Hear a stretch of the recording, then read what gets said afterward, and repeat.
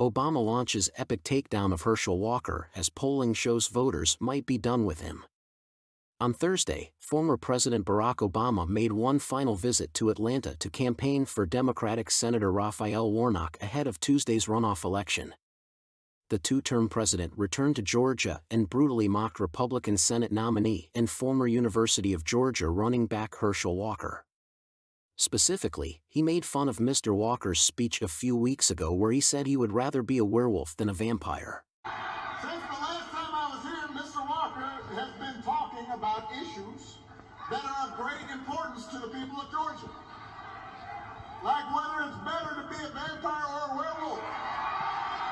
Multiple news reports have come out about Mr. Walker's numerous personal foibles, from his allegedly paying for one woman's abortion to escorting another one to an abortion clinic. In addition, his son Christian Walker alleged that Mr. Walker forced him and his mother to move around for fear of violence. And there is now evidence that many voters might be fed up with Mr. Walker's antics. A new CNN poll showed that 52% of likely voters in Georgia prefer Mr. Warnock to Mr. Walker. But the breakdown of other statistics shows some even bigger red flags for Mr. Walker. Only 39% have a favorable opinion of Mr. Walker, tying him with former President Donald Trump. Conversely, 50% of voters have a favorable opinion of Mr. Warnock, even though 41% of likely voters have a favorable opinion of President Joe Biden.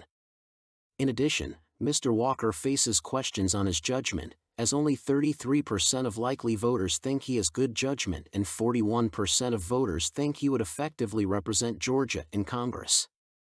Mr. Walker also lags behind Mr. Warnock significantly on matters of trust, as 52% of likely voters think Mr. Warnock is honest and trustworthy compared to 41% who think Mr. Walker is.